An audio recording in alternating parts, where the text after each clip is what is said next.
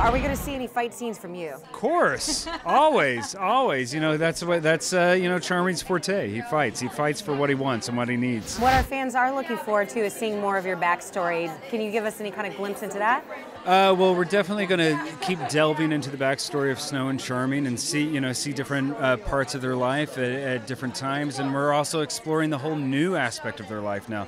You know, magic has come to Storybrooke. You know, these characters now have this newfound knowledge of their old life and their old memories, coupled with this new life that they had that was totally different and totally disconnected. So that's a whole new thing to explore. The fact that we have a daughter who's grown up, that we've missed her entire childhood, a grandson. So there's a lot to look into. And so you've lived through in your character for a season now and going into another one. Do you find similarities between yourself and your character, or have you kind of grown into him?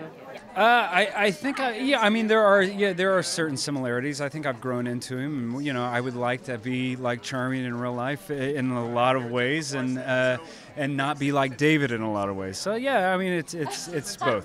And as we've learned that magic has kind of fully grown into the town, yeah. That means everybody becomes a little bit more empowered. Yeah. What kind of power are we going to be seeing from you? Well, I think we're going to be seeing a lot of Charming's angry. Regina's going to have to watch out.